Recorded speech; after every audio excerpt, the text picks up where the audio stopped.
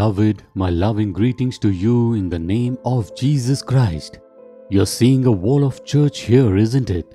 It was built in 63 AD. Just think about it. It was built in the 1st century in 63 AD. The very first Christian church in the world was built in India.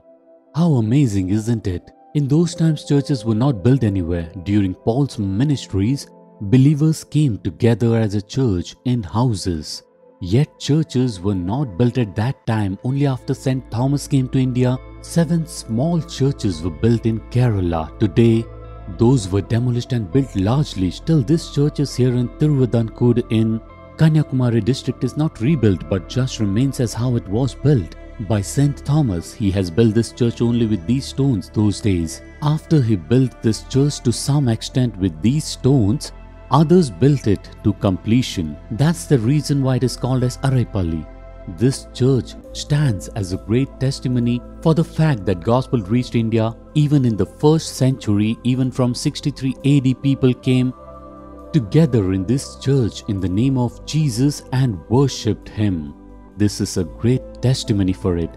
Okay, now God gives us a promise in Zechariah chapter 2 and verse 8. It is written, "For he who touches you touches the apple of his eye." See, what a wonderful promise he has given us. He who touches you touches the apple of my eye. When St. Thomas came to India, he had to endure a lot of struggles. He even got many life threats and many tried even to kill him. Yet the Lord protected him. When the appointed time had come, God allowed him to die as a martyr in Chennai.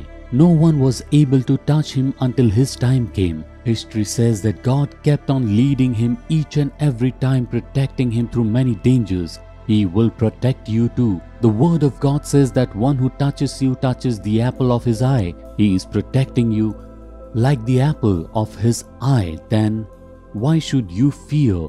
Just say gladly that Jesus is the one who protects you like the apple of his eye.